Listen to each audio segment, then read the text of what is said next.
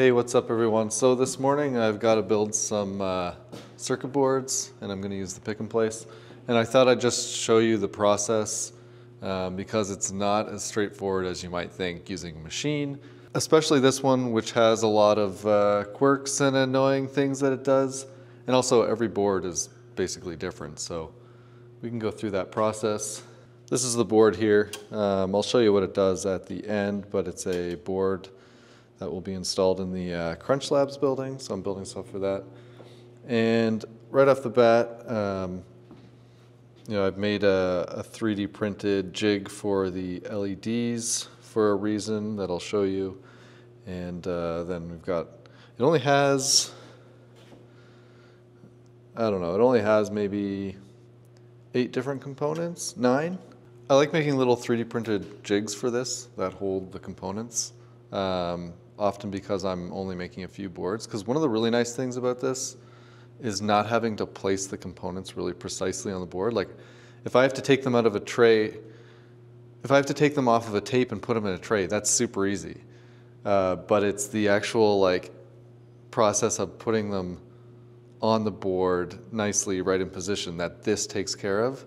That helps so much. And that's where I use it most often. It's just like taking away that fine detail. So part of the reason I've got the tray there is for the addressable LEDs. And the reason why I have a tray instead of a tape is because this was sort of a quick project to put together.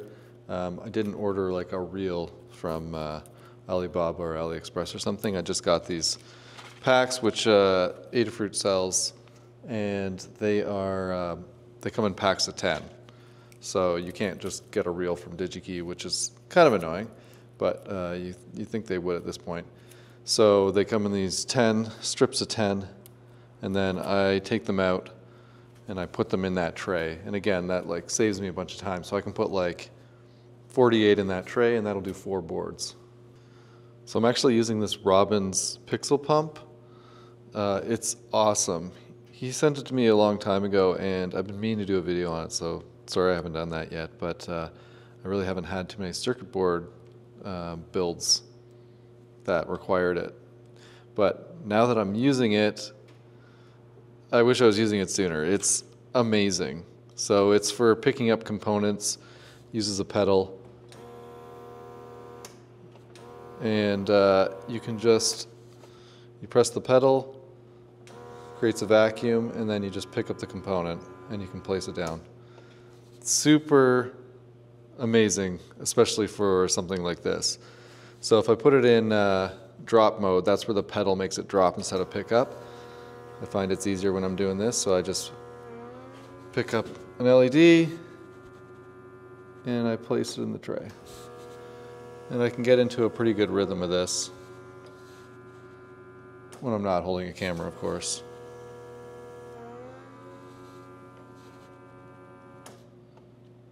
So once I fill up this tray, I know you're going to think I'm crazy, but this makes it way easier to place components because I'm not actually placing them on the board itself. So I'm able to do each process, and it ends up saving a lot of time. There's another reason why I prefer to make my own trays, and that's because of the way that this machine feeds the tape and how much waste there is. A lot of this time, this machine does not have a good feeder method. I'm just gonna outright say it. It's horrible. It's based on friction on the rubber pulling the cover back, and they all run off the same motor. And sometimes some will pull the tape out on their own because there's too much friction, and other times some will not release the tape, so then the machine can't actually pick up the component. So by putting the more expensive components in a pre-made tray or just leaving them on their own tape, it saves a lot of waste and headache. You don't want to keep skipping over your microcontroller and dropping them on the ground because the machine won't feed the tape properly.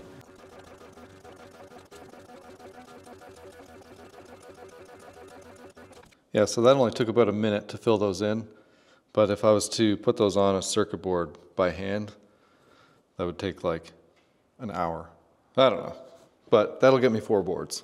Okay, now that we've got all the components set up in the machine, yeah, we'll turn it on. Here's another fun quirk of this machine, which is super annoying. It doesn't turn on unless you like touch the back connector and like add some capacitance or something. I don't know what it's doing, but yep. I love closed source hardware. I really want to make like a new controller for this that, I don't know, I can control. Anyways, I've already got the stencil mounted in this stencil tool. It's super useful, but again, takes time to set up. So if I'm just doing one board, I'll often not use this because you have to set these mount holes. The board has to have, well, in this case, 3mm holes because every board is unique. And then you have to mount the stencil in here and get it all aligned. So you can see I've already done a bunch of boards, so it's already worn out a bit. Then you just put some solder paste on here, way too much, and you squeegee it on.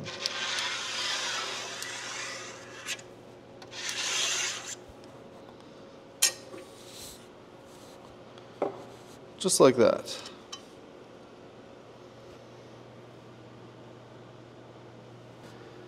And then I just place it in these, there's a couple of 3D printed mounts that are just magneted on here, and you can change them around to any board size, and you align it to this corner here. And this is the first board of the day, so I'm going to hit start, and I'm sure there'll be something wrong, but we'll see how it goes. It's all aligned. Hit mount, and should be good to go.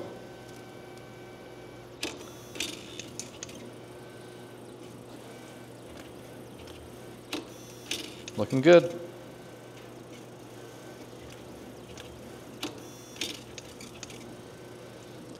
Now when you've got a smaller board like this, it's a lot less nerve-wracking. See, it just missed that one because the tape did not move. So now it's going to scrap that resistor because that's just how this machine works. But like I was saying, it's a lot less nerve-wracking when it's low components like this because you can kind of see what it's doing, and if it makes a mistake, just did it again, so I got to fix that. You can also pause it in the middle. And I've got a weight on the tape down here, which I'll show you in a second. I had a weight on the tape, so I fixed that.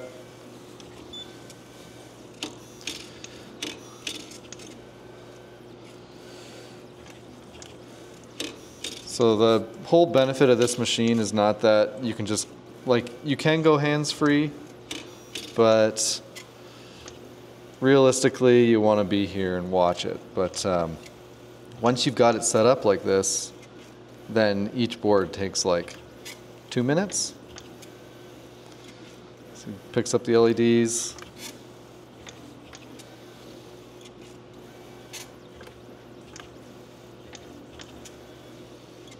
Placing each one of these would be a nightmare, but once they're in that little pocket, it just handles it all for you. It's great.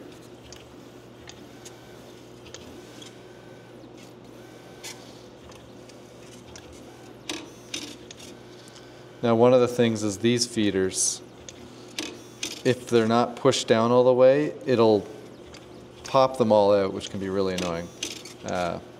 But this one seems to be working. And it's usually right at the start. Once you get into the middle, it works a lot better. This is specifically to my machine, of course.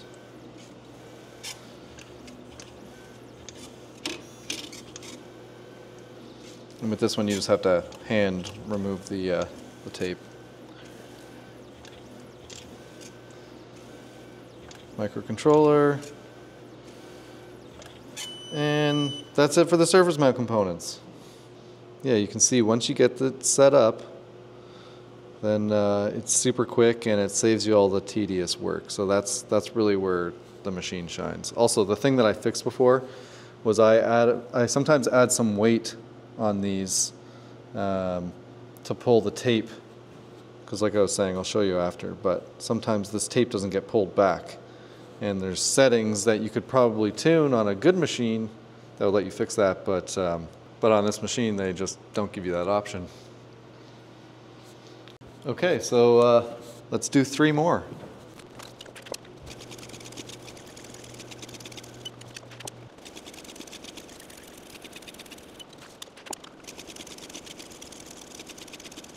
And just like that, you've got 4 completed boards. So I'm kind of doing batches of 4 for this.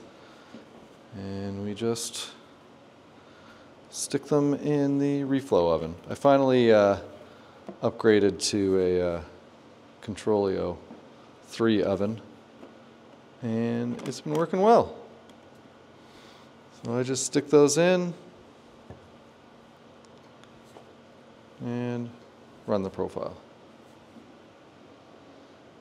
Oh, by the way, before I forget, I've been streaming on Twitch, just kind of hanging out, doing some CAD work, usually in the evening between 7 and 9 Eastern. So I'd love it if you come out, give me a follow, do whatever, just hang out for a bit.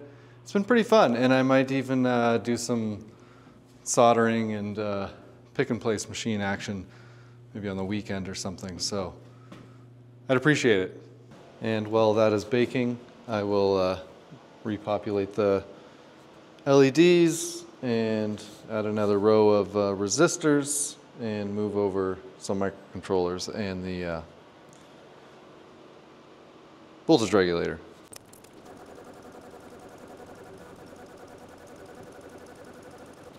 Now that these are done, I usually just like to open that up, let them cool off, and I'll move on to the next batch. So now I've got 4 more boards to do, but the real question, do you think you need a pick and place machine? Well, the answer is it really depends how many boards you're making. If you're making 10 boards, then I would say definitely get a pixel pump. I should do a video on that. But that is like a good, surface mount setup where you can pull the components out and take them with a pixel pump. That is so fast. If you're doing like more than 10 boards, it starts to become a pain. I'd say definitely get a stencil machine because, again, lining up stencils and being able to do multiple boards is awesome. But specifically a Neoden YY1, well, you saw the quirks, so has it been very useful? Yes. Has it also caused me to be annoyed a lot of the time? Yeah, that's also happened. You probably saw it in the mask build as well. Absolutely essential for that. But again, I had to watch it the whole time, so it's not just like you hit it and you go. It'll let you know when it's not picking up components. So if you're off doing other things, it'll beep at you when something bad happens, like it misses a component too many times, and it will warn you. But there's just some little things, like some settings that I would love to be able to change. Like when it doesn't pick up a component, I would love the option in here to say repeat pickup. So like if the tape doesn't get moved in time and the head comes over and it tries to pick it up and the tape's in the way, I don't want it to try and pull the tape out again, because that wastes a component. That's super annoying. So that's why you don't really want to put any expensive components in these reels, because when it skips over them, it just tosses them on the floor. So I'd rather it try and roll the tape up again instead of trying to pull this forward, and give it a second shot or a third shot, or have a setting where it lets me choose how many times I want to do that. That's a huge one. Another thing, I made this little bracket here because there was a rubber one that only stopped the downward motion, and it was getting stuck in the upward motion. So it would take too long for it to plunge down, so it would move forward. Again, these are all settings that they could put into this machine. There are some settings, but not enough. And also, if you want to update like the firmware on this. Like you have to replace this, and I think you have to replace the main board because you can't reprogram them. So that is just dumb. I hate it.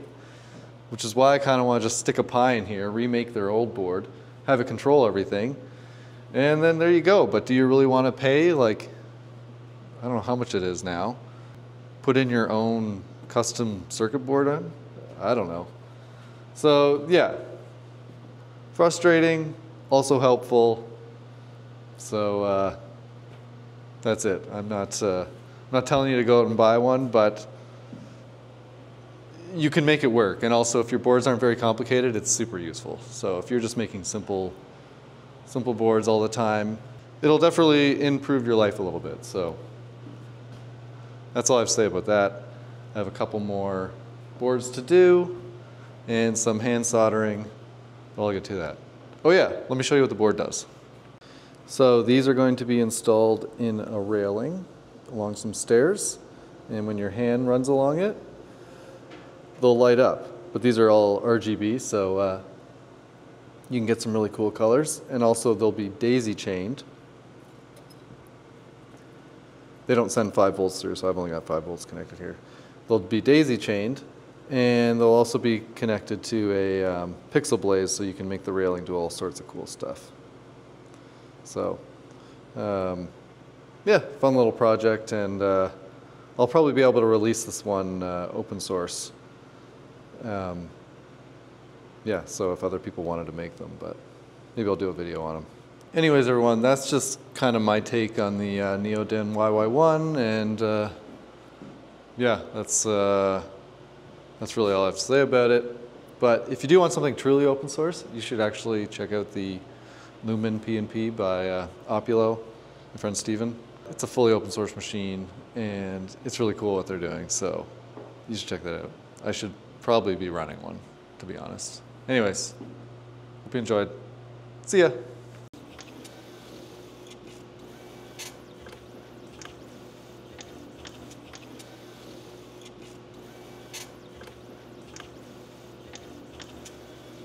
And the next batch.